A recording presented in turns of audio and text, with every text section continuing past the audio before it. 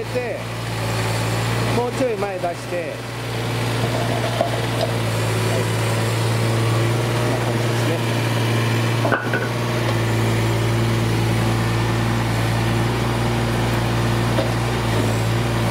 なんかちょっとあれだな。ち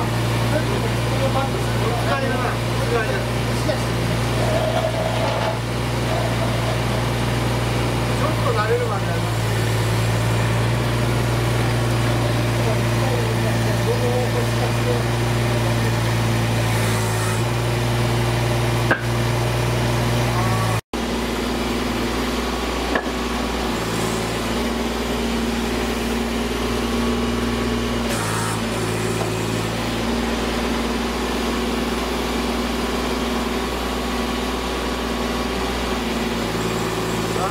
楽しいこれ。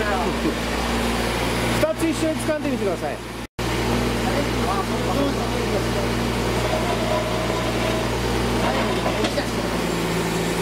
なるほど。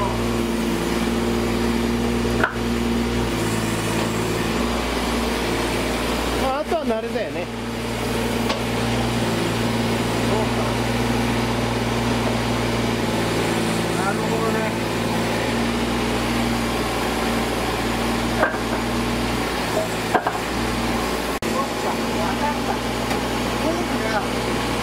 5番に当たってなければ、負けると当たらないですね。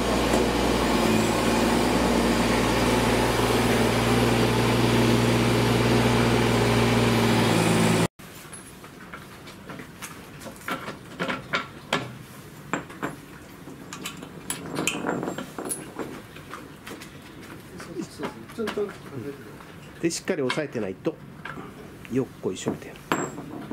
あ、思ったより軽い。そうそうそう、軽いけど丈夫ね。